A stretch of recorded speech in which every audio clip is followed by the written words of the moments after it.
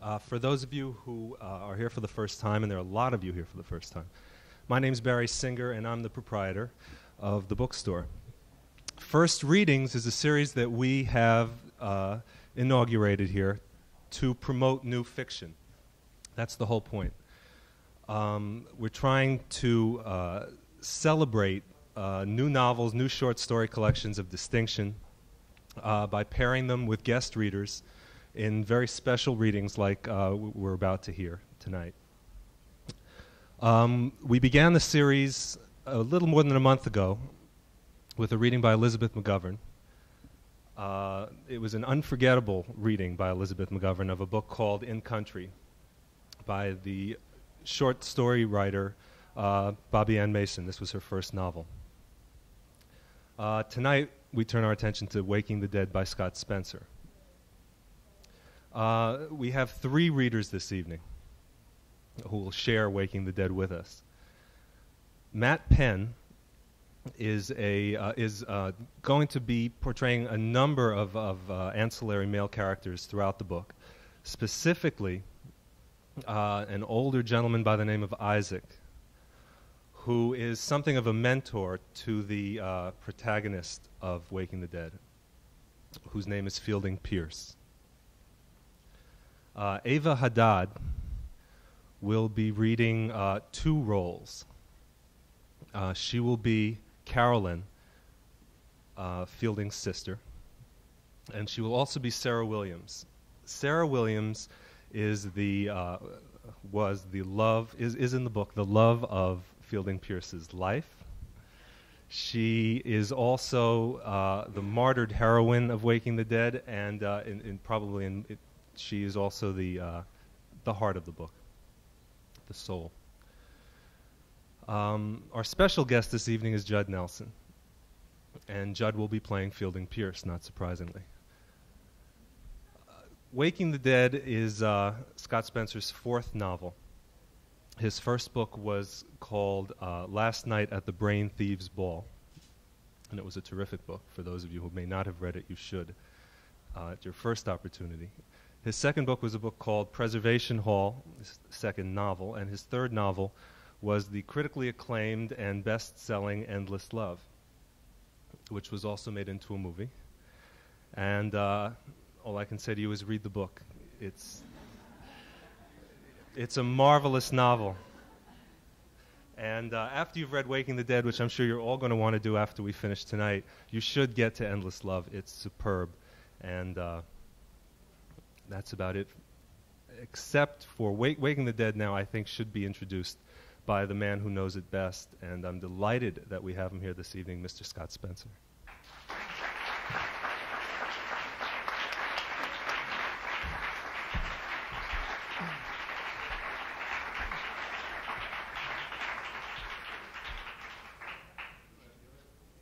You know, when I heard that they were going to make Endless Love into a movie, this is exactly how I wanted them to do it. I said, let's just read the book. But they didn't want to do that. And I'm very much looking forward to this kind of mixed media to see, how one art form, the art form of acting, imposes itself on the art form of writing a novel. And I'm happy for this opportunity, and it's just amazing to see so many people this close to a bookstore. So let's get to it.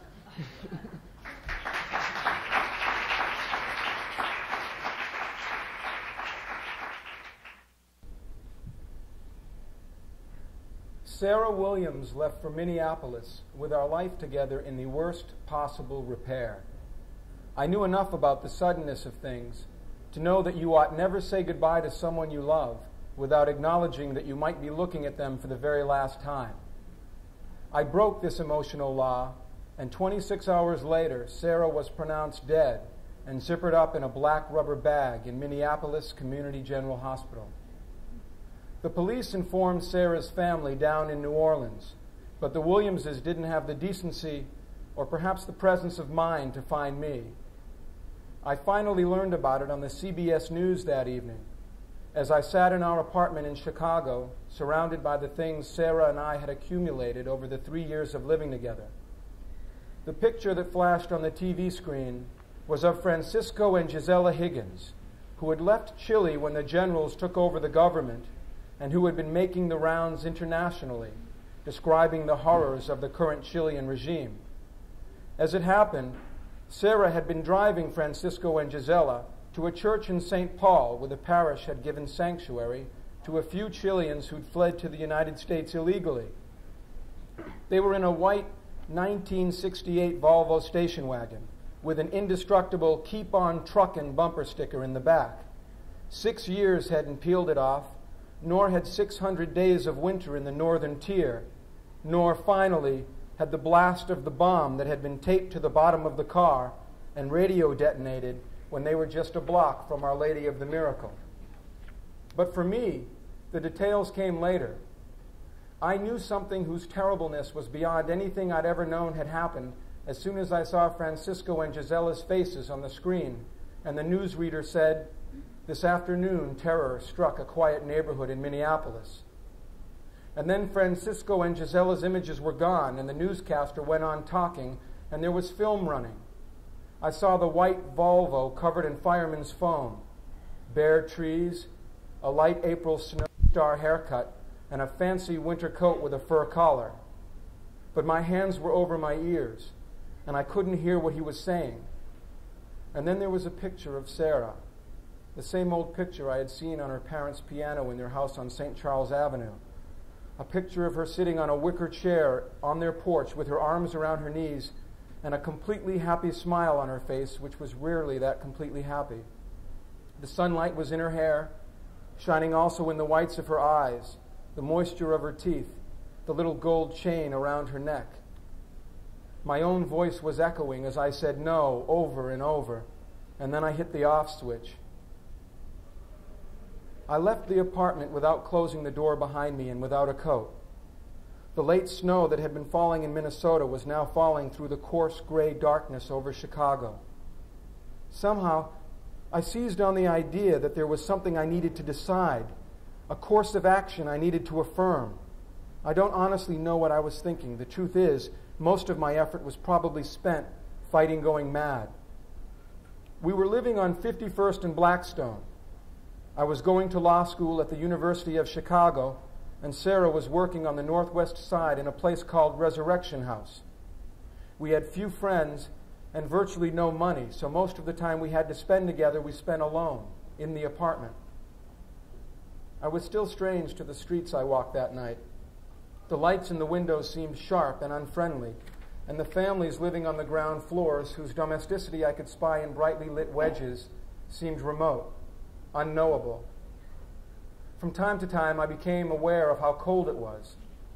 I looked up and saw the snow drifting past the streetlights. Sometimes my heart seemed not to be beating at all, and sometimes it seemed to be beating far, far too quickly. I made my way to 53rd Street and found a bar. I had a few dollars in my pocket, and I ordered a beer. I was supposed to be stopping drinking, and it didn't quite occur to me that this was the time I could back off that vow. The taste of the beer was too real, and its reality made the night undeniable. The bartender had a large, white, distorted face, unbelievably grotesque, like something underwater. There was one other person in the bar, a bus driver sitting in front of what looked like a scotch and soda. There were framed photographs of famous boxers on the wall, that listless automatic decoration they use in bars without any real character. I had some change in my pocket, and I went to the phone booth. I was wet, shaking. I dropped the dime in and dialed our apartment and listened to the ringing. And with each ring, I thought, my God, it really happened.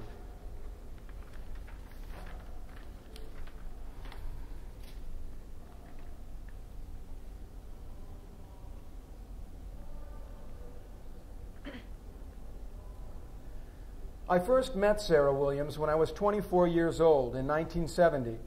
I was in the Coast Guard, stationed for the time on Governor's Island.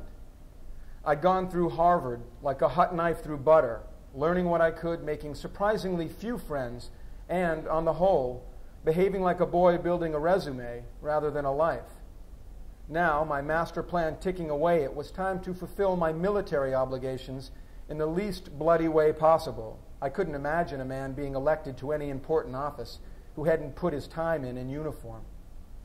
When I was finished with the Coast Guard, there was a spot waiting for me at the University of Chicago's law school, a spot reserved by the father of one of my few college chums, Jeremy Green's father, Isaac. Isaac and I had met one Thanksgiving, and then again at the Greens' cabin in Wisconsin the following summer. Isaac sensed my calculating spirit, liked the way I thought ahead. My own family, while enthusiastic, had its doubts. My father worried that the spot at the University of Chicago might not wait for me, worried that in trusting Isaac, I was falling for a rich man's idle promises. It was an autumn weekend, uncommonly hot, with the sky the color of a spoiled oyster. I went into Manhattan dressed in my whites. I was a skinny thing then, and with my startled, spiky military haircut, I looked like I'd just pecked my way out of an egg. Danny had just begun his business. It was the first year of Willow Books, and I was going to meet him at his office. Our plan was to have lunch and then spend the rest of the day getting into trouble. Danny had a real appetite for ideas and schemes, but there was a methodology to business, a certain kind of orderliness that repulsed him. He was living well.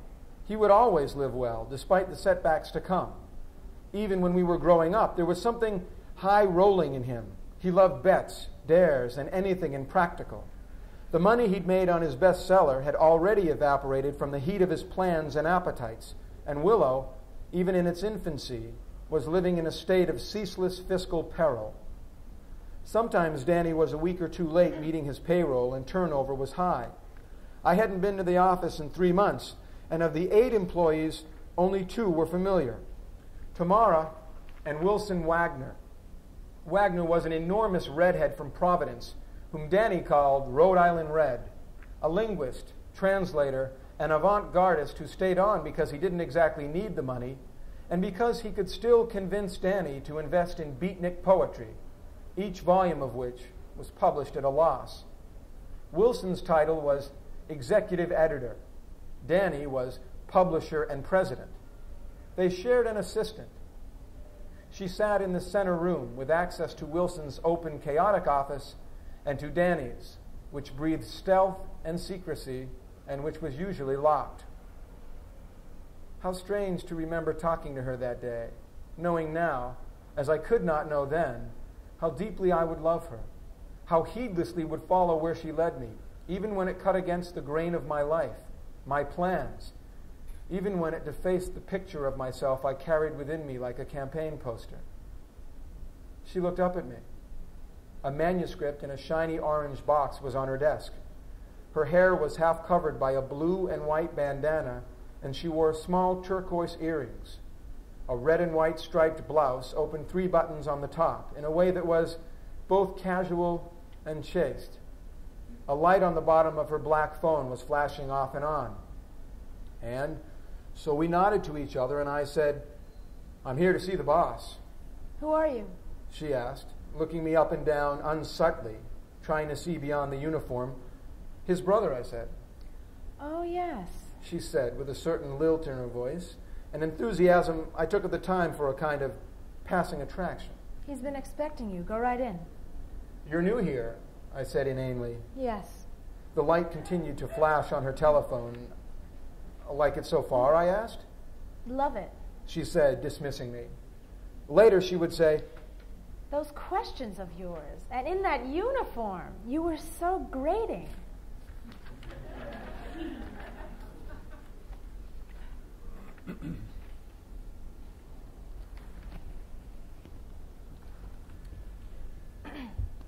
I suppose you're looking forward to seeing your family in New York. Isaac said wistfully.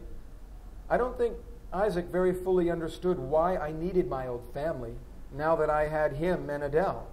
He saw them as dicey characters. My sister had married a black man, and what little Isaac knew of Danny made him jittery head to toe.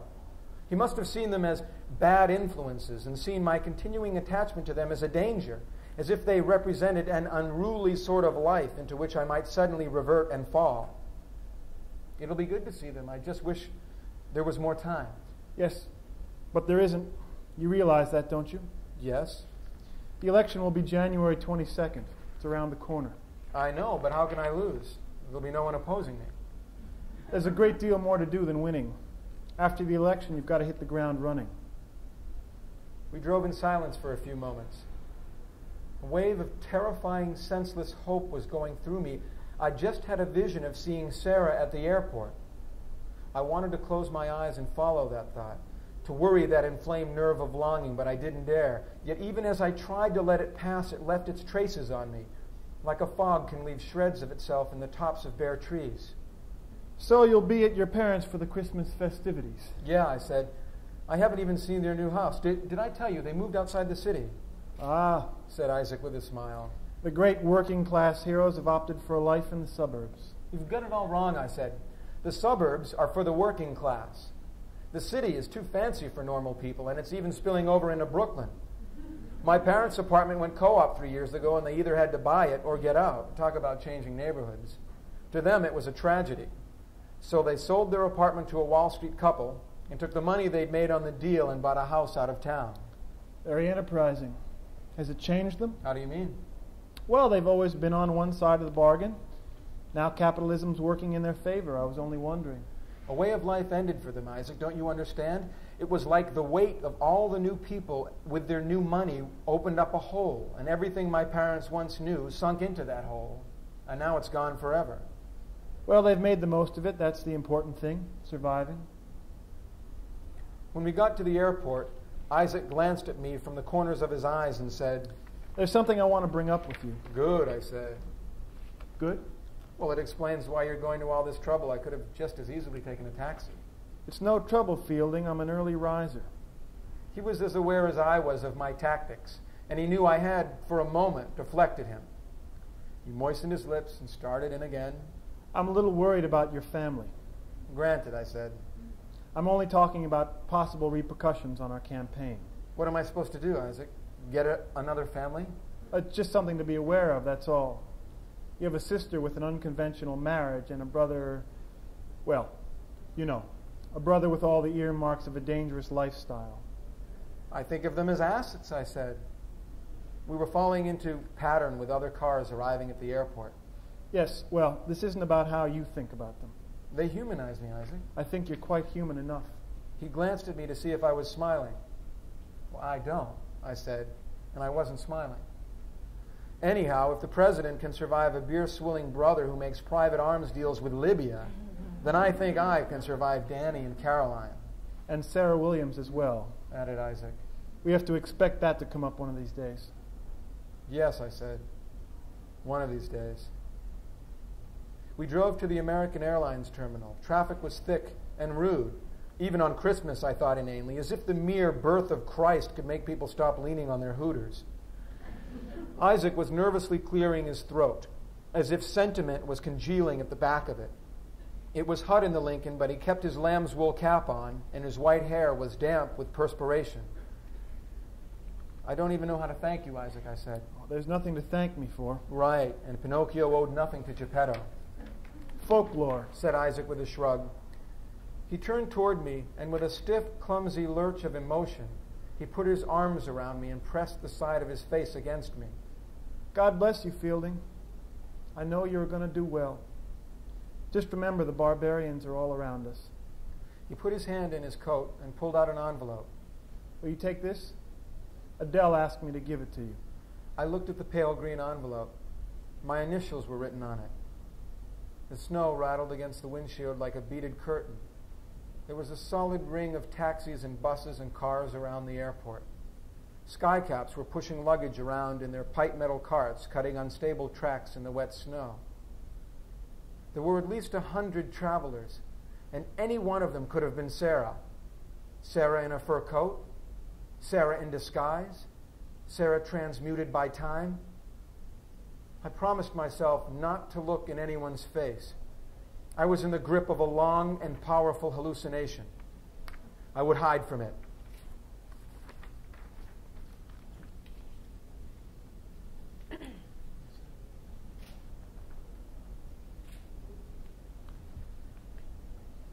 In all the time we lived with and for each other, Sarah wrote me only once. I was still Mr. Coast Guard, out on my boat heading toward Alaska, a ridiculous mission involving salvaging another Coast Guard ship that had opened itself up like a tin of kippers against the edge of a glacier. Sarah had quit the job with Danny. She had an apartment, half a house really, on Staten Island, and I stayed with her there whenever I could. Mornings, she went to work in Lower Manhattan, doing research for a group calling itself the Catholic Action Project for Judicial Reform. I took a kind of trigger-happy pride in the fact I'd made her interested in the law, and chose to gloss over the fact that the group she worked for was busy proving that we lawyers rarely gave the powerless a fair shake.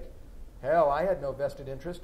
I was no fat cat, and I had no intention of becoming one.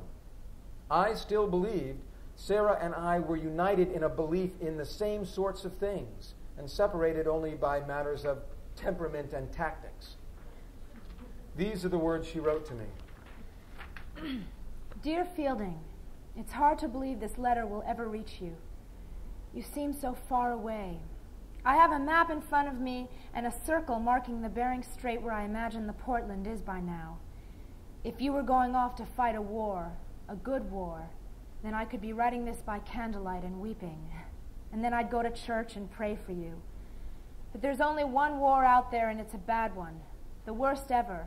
And even though you've promised me your ship's not going anywhere near Southeast Asia, I can't help thinking at the last minute your course will be changed, and there you'll be getting shot at by people who I want to win. It's what you Harvard lads call ironic, right? I love you, and I love them, and I don't want to take the test and choose who I love more. One of you or 1,000 of them, I'd cease to live whatever I chose. Peter Blankworth came to see me at work today. No one ever comes to see me at our little hideaway on Staten Island. After all this time, he suddenly wants to give me the money for what my abortion cost 3 years ago. Peter's turned into one of those men who try to make themselves seem interesting by coughing a lot. Hi, it's late now. I wrote the first part of this waiting for my Progresso clam sauce to simmer up. And now it's 3 in the morning and I'm awake, needing you, and it's 1,001 monkeys on my back. It's freezing in here. I feel like going next door and waking up the O'Maras. I know they keep their half of the house 10 degrees warmer than ours. I'm wearing your black t-shirt under my nightgown. Remember? You were looking all over for it before you left, but I had it hidden, my guilty secret. I always need something here that smells of you. That special blend of menin and sweat and the smell of starch from your Coast Guard sheets. And something else, something unspeakably delicate and innocent, like a biscuit browning in the oven. You are my one true lover, Fielding. It amazes and humbles me to think that while I was growing up in New Orleans, you were growing up in New York, that we were eating and dreaming and growing our hair and getting ready to be sexual, and we were still strangers, but our fates had been cast, and every step we took was only bringing us closer and closer, until we fell into that bed and you were inside me, and we both knew in a moment that we'd come to the end of the line. We will never be apart. I know this. I know this 100%. We may be at each other's throat, or we may be separated by 5,000 miles, but we will never be apart. We are one thing now, and that thing is our love, an ideal which arose from us and will outlive us. For real love is indestructible. You are my darling. Oh, Jesus, if you were here right now, the things I would do. You'd be screaming for mercy, pal. So get off the boat. Get off the boat and come home, please. Here's my dream, she said, leaning over to my side of the bed, her chin in her hand. Do you want to hear it? Naturally I did, though my eyes would not open. You're a young senator, and I'm your wife, and we're at a big fancy Washington party. Everyone's there. Senators, the Prez, the Secretary of Genocide, you know, the works. You're in a tux, and I'm wearing a very expensive gown, low cut and with little spaghetti straps. And all I can think of is I have to keep my hands down, my elbows close to my side, because I haven't shaved under my arms. And if anyone sees, your career is ruined.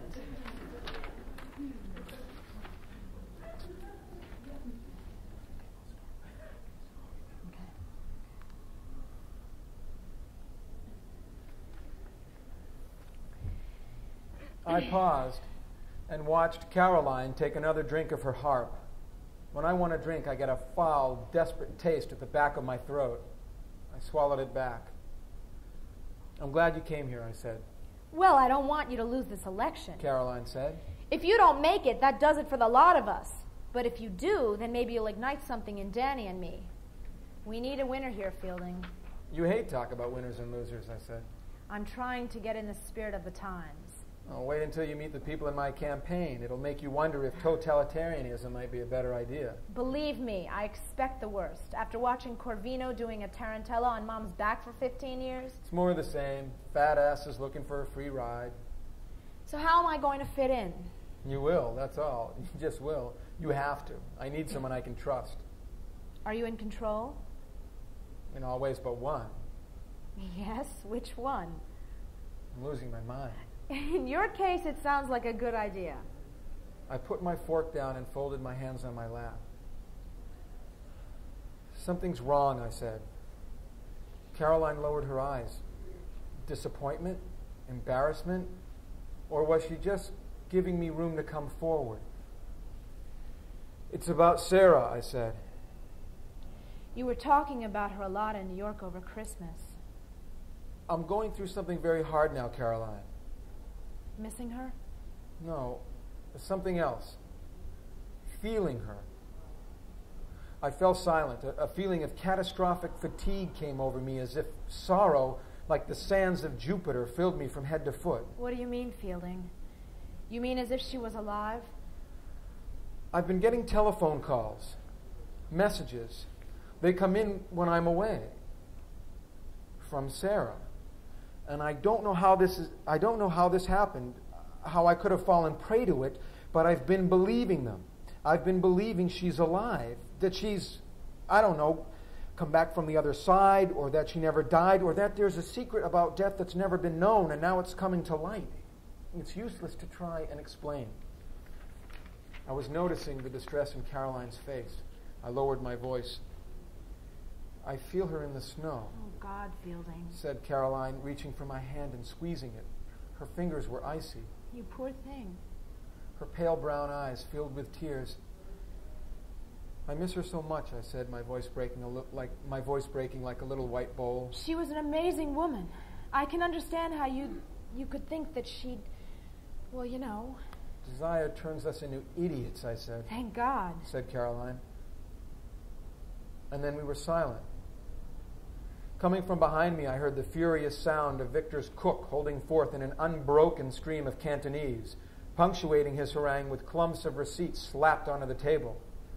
Caroline cut a piece of her lamb in half and let out a sigh as she brought it to her mouth, as if the fork was very heavy or she was just about to become a vegetarian. I felt something cold in the pit of my stomach. I knew she was about to say something, and I wasn't sure I wanted to hear it. I once thought I saw her, Fielding, she said in a soft voice. She carefully placed her fork on the edge of her plate. I don't know what I said just then. Something like, really? Or who? Or maybe I said, you mean Sarah?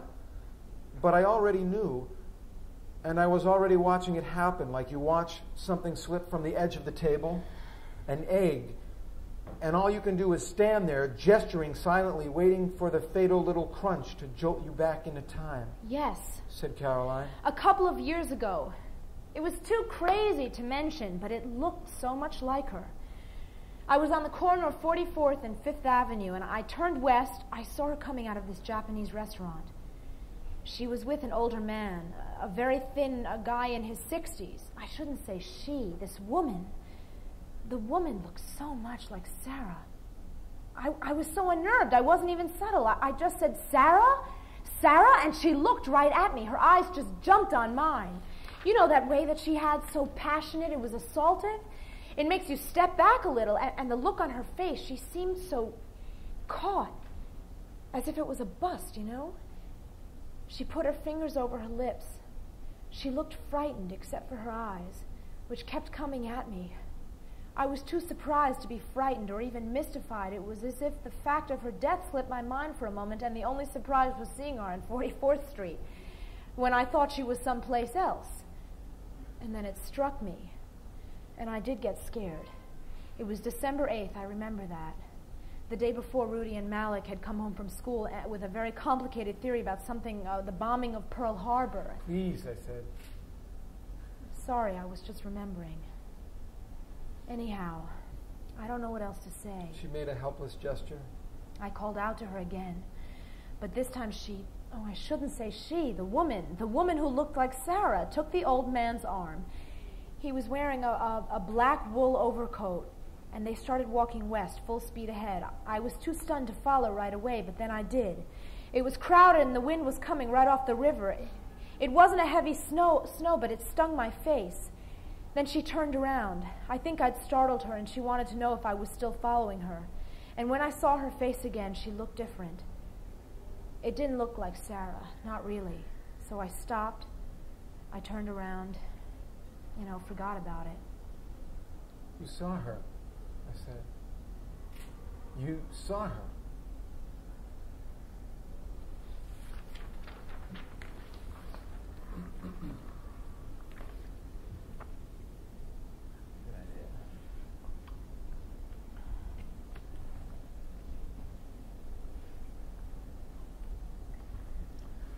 I walked home 6 blocks in the snow and walked up the stairs to our apartment with eggshell care because there was an inch of snow in my hair and I didn't want any of it to fall off.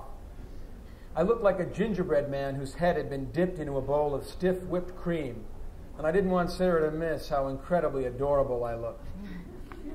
I held onto the banister and took careful little steps. A small clump of snow fell off as I fished for my keys, but I stooped down, picked it up, and stuck it back on. Then I zombied into the apartment toward the light in the bedroom. And there I was, with a head full of snow, looking at Sarah, who was just out of the shower, her face red and blotchy from hot water and scrubbing, wearing a yellow terry cloth robe with her hair wrapped in a towel, leaning over the bed while she packed her big blue and tan suitcase. Where have you been? She said, looking up at me, her eyes flashing messages of anger, concern, secretiveness. With Victor and Gloria. Where are you going? She picked up 3 neatly folded turtleneck shirts from the bed and placed them into the suitcase next to a black dress with red piping. I'm not supposed to tell anyone, but I'm going to tell you. We're going to Chile. I nodded, as if this made sense. The heat of that apartment got to my snowy crown, and as I nodded, it slipped off me and hit the floor in a mass. I unbuttoned my overcoat, and I felt something that surprised me, an acute, burning sense of embarrassment. We'll be gone about 2 weeks. What's the deal? We're going to help get some friends out of there. How are you going to do that? I felt my nerves go taut and the arrow of my anger notched in. It's all planned. It's not difficult, and it's not at all dangerous. She folded in a pair of white trousers and then placed her blue and yellow sandals along the side of the valise. She smiled at me, but she was suddenly a shadow behind dark glass. I was barely seeing at all. I thought as a child, and ached as a child, and wanted to scream bloody fucking murder as a child. Control yourself, I thought to myself. I could taste the drink I wanted in the back of my throat, could just about hear the lucky chatter of the ice. When's all this supposed to go down, I asked. Tonight. We're flying down to Miami, and from there we're taking land Chile straight to Santiago. She walked into my arms. I held her and she pressed herself against me. I knew she was doing it to be kind, to cool me out. She had as much interest in embracing me as she had in reading a magazine. I could feel her heart pounding, and it wasn't passion for me that accelerated that guileless muscle. She was on a mission. She was living up to her fondest vision of herself. If I thought you'd change your mind if I asked you to, then I would ask you to, I said. Why?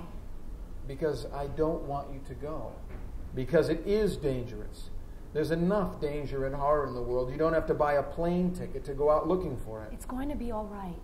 Who are you going with? Stephen. And a nun from California called Sister Angela.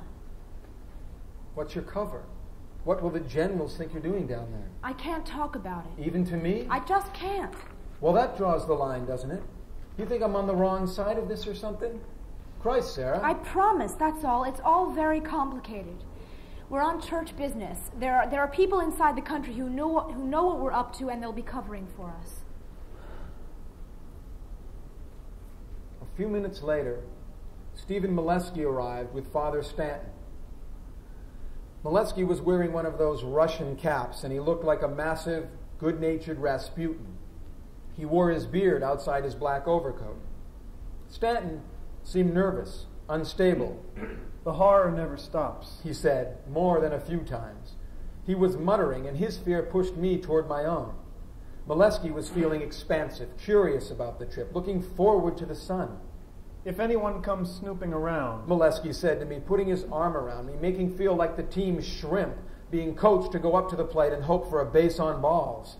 You'll want to dodge all of their questions. Good thing is you've got a talent for that. You know, the verbal tap dancing. Thanks for the advice, Stephen, I said. It's really helpful. He smiled at me, winked. He seemed to want to indicate that he knew how I was feeling, and that if there were more time, he would have been more than glad to talk it through with me. We were in our living room. Sarah's suitcase was next to the door. Her fur coat was draped over it like a big friendly animal.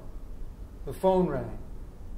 It was Danny in New York, saying he was being sued by a printer in from Pennsylvania, and Willow's lawyer wouldn't give any more advice until Danny paid his legal bills. I said I'd get back to him a little later, and when I turned around, Sarah was embracing Father Stanton, and Stanton was patting her on the back. His hand looked so terribly gentle and frightened against her red sweater. We have to go, said Molesky, and now for the first time I sensed the uneasiness beneath his cheerfulness. The plane doesn't leave until 7 o'clock, I said. Molesky and Stanton glanced at Sarah as if my knowing the time of their flight constituted a break in security. There'll be a lot of traffic on the Dan Ryan, said Stanton. I don't know why it made me smile. There's something so American about talking about highways and traffic jams. Stanton noticed my smile and smiled back. Not to mention the storm, said Molesky. God's come through for us and given us a lot to put our shoulders against. Yes, I said, he's such a help. Molesky came up to me and looked into my face. It was a horrible thought, but I could not help but reflect that if moved, he could certainly crush my head in his hands. But all he did was slap a resounding hand on my shoulder. We'll bring her back safe and sound, Fielding. You have my word. Despite myself, I felt a wave of relief and gratitude go through me. I know you will, Stephen, I said, my voice suddenly thick. Will you pray for us then? Yes, I said. I will. He checked his watch, which was buried in the thick black hair of his arm. All right, he said. We're off. He made no move to leave, however.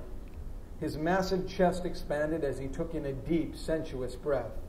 You know, the people we want to help all have souls surely destined to live with God, but we're going to deprive them of that for a time. My emotions were lagging behind events. And it was just then that it struck me that a great deal more was going on than half my beds being vacated. Whatever I thought of this mission, their courage was finally undeniable, and I realized in a lurch of the heart that I was at last present at the moment I'd always craved, the moment when time is given its color and weight, the moment when history swishes its long armored tail and begins to crawl down another path. What can I do to help, I asked. Cover for me, said Sarah. If anyone asks where I am, especially my family. I know, I said. Is that all? I'd like to do something. Do you have any money? Molesky asked. Not really, $20 or something. Then give us $20, we're way short. I shrugged and went back to the bedroom, where my wallet lay on top of the navy blue dresser, encircled by an arc of hot yellow lamplight. I opened it up. 2 5s and 8 1s. I took them all and went back into the living room. Sarah, Molesky, and Stanton had joined hands and were kneeling on the floor, their heads bowed, their eyes closed. My goodness, I said, I can't leave you kids alone for a minute. I don't know where that wise-ass crack came from.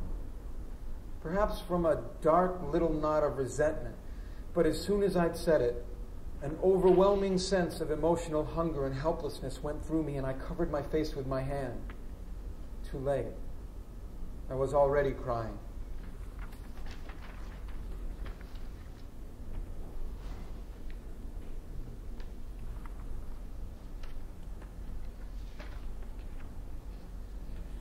Sitting next to Isaac was Henry Szymanski, and next to him was Sonny Marchi, and one seat over sat my father, right on the edge of his seat, his eyes fixed on me in a huge and undisguised stare.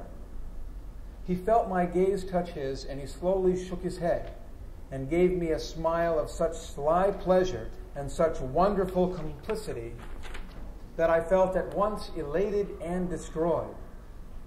I was pleasing him in some way, but for the life of me I didn't know how. Was I winning?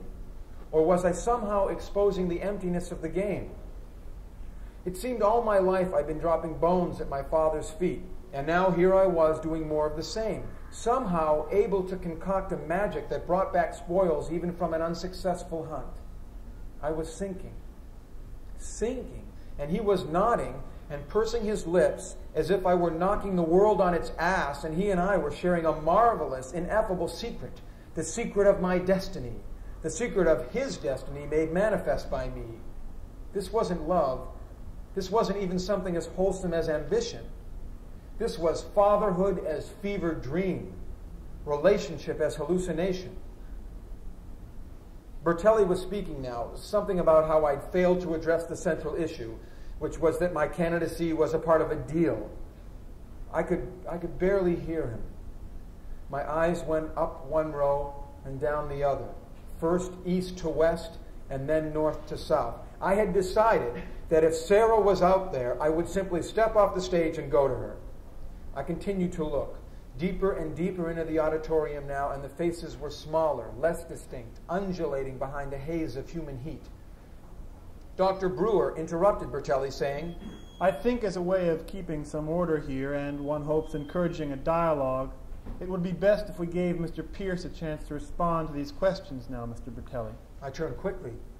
Bertelli was making a little as-you-wish bow in Brewer's direction, and I was not so far gone that I didn't realize it was now up to me to say something.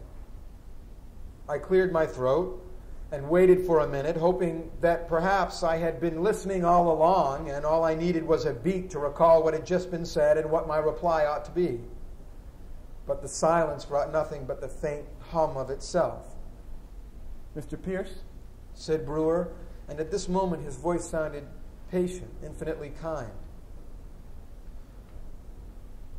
Tomorrow is the election, I said in a soft voice, and as I heard those words, I realized I was simply speaking with no idea what I would say. No idea whatsoever. And I'm very aware of the presumption involved in my asking you to send me to Washington to represent you. I've been campaigning for this office.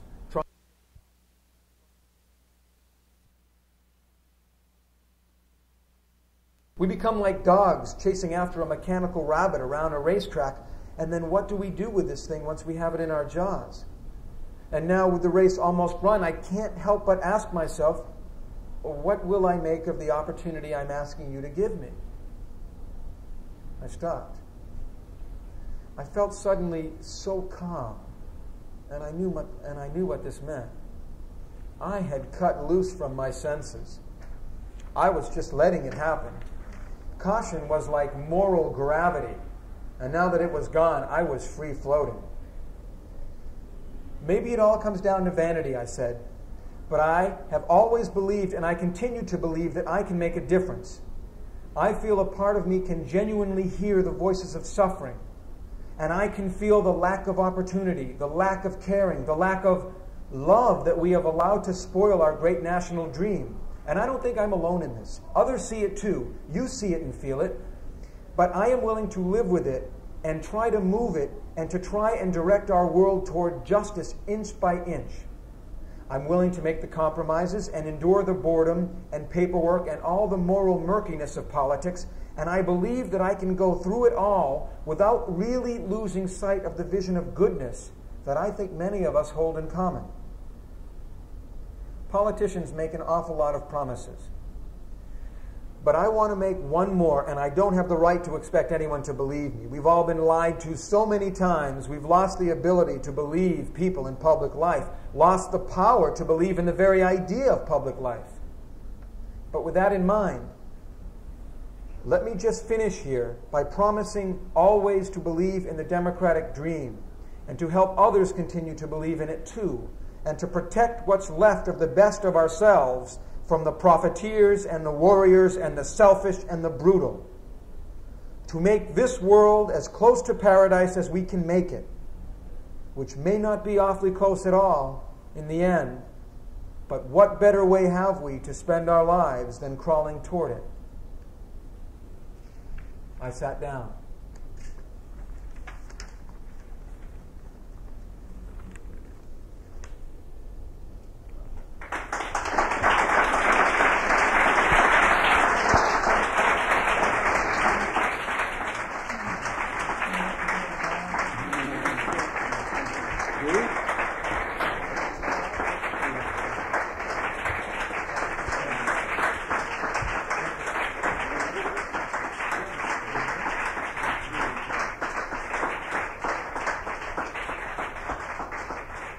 Thank you, Scott.